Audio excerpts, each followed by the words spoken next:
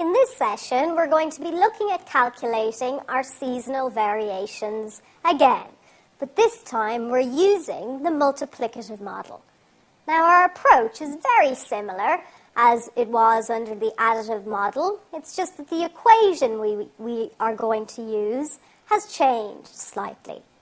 So if we're using the multiplicative model,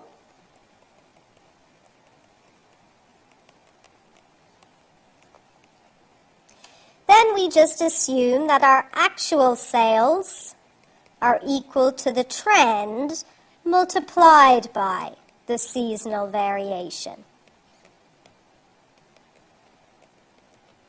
And if that is the case, we can calculate our seasonal variation as being equal to our actual figure divided by the trend. And we're going to use the same example we've been using in previous sessions to calculate our seasonal variations, now using the multiplicative model. So if we have a look, we have our 3 years worth of information, and we've already calculated our centered moving averages, or the trend. We have our sales figures. These are our actuals. So now we need to calculate the seasonal variation,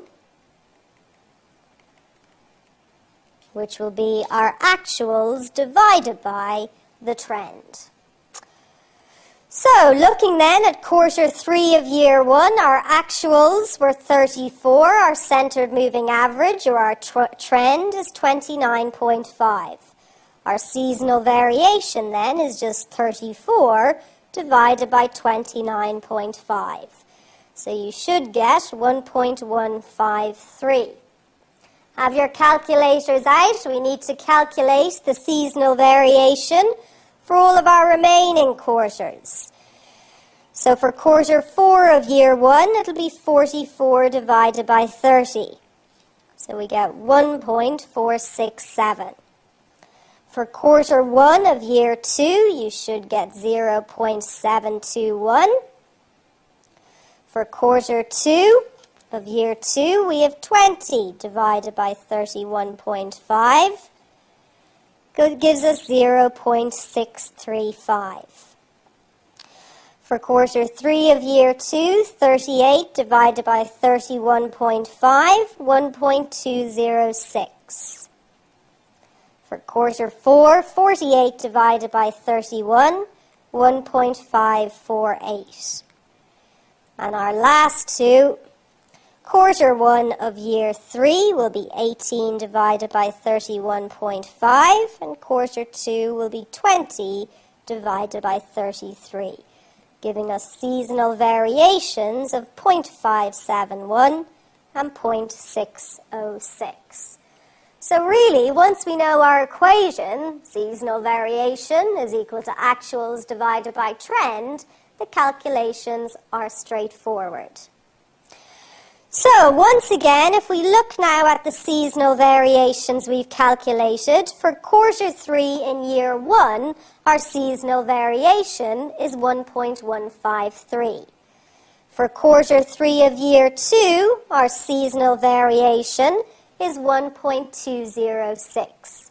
So because we're just estimating the seasonal variation using our averages, we've worked out a different variation for each year. So we're going to have to calculate then what is our average seasonal variation for each of the 4 quarters. So we'll set up our table.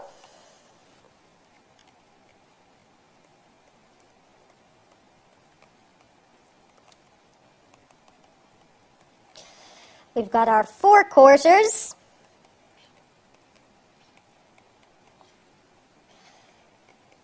And we've calculated seasonal variations for each of our 3 years. We don't have anything for Q1 and Q2 in year 1. And we'll just put in our seasonal variations for quarters 3 and 4. Likewise, input our information from year 2.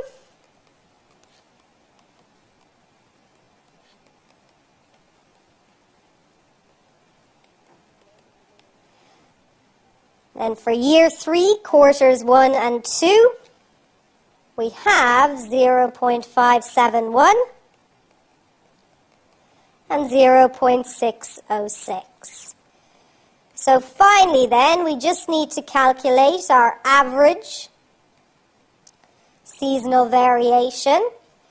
So for quarter 1, the average will be 0.721 plus 0.571 divided by 2, giving us an average seasonal variation of 0.646. If you just calculate our averages for the remaining 3 quarters, you should get 0.6205 for quarter 2, 1.1795 for quarter 3, and 1.5075 for quarter 4. Now we have all the information we need. We know what the trend is. Sales will increase by 0.5 per quarter. And we know what the seasonal variation is for each of our 4 quarters. So now we can do our forecasting.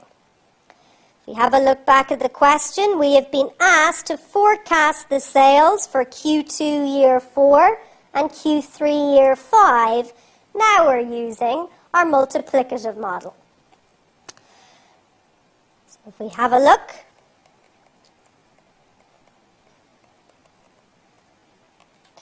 remember our trend, that there will be an increase in sales of 0.5 per quarter. So if we forecast for Q2 year 4,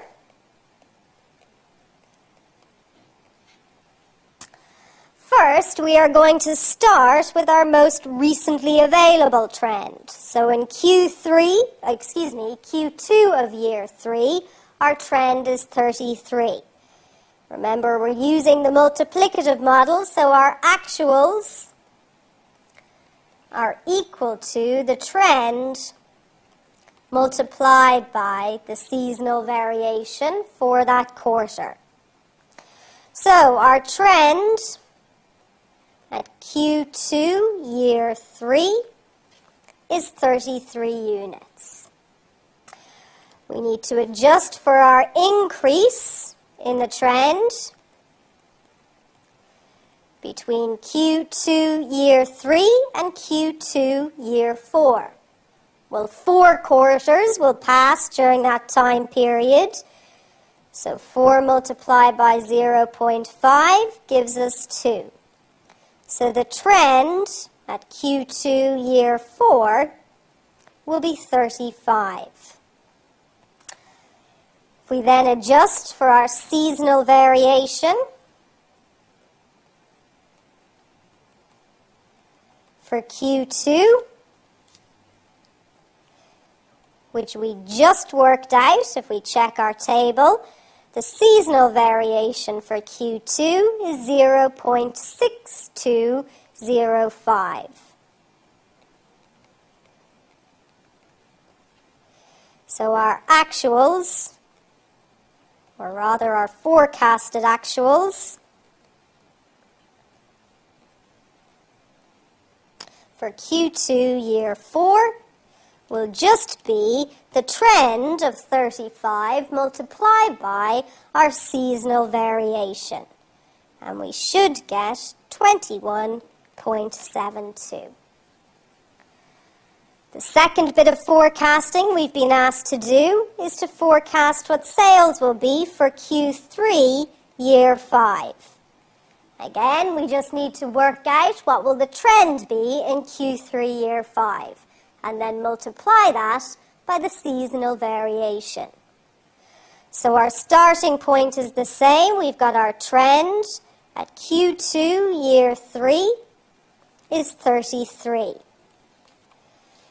The increase in our trend will be 0.5 for each quarter.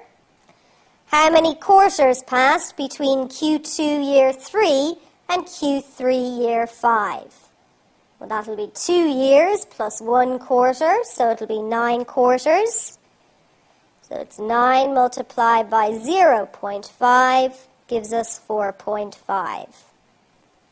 So the trend at Q3 year 5 will be 37.5. What is our seasonal variation for Q3? If you check our table, our seasonal variation is 1.1795. So our forecasted actuals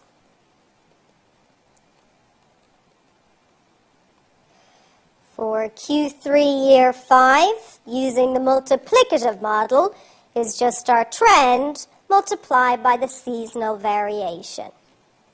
And you should get 44.23.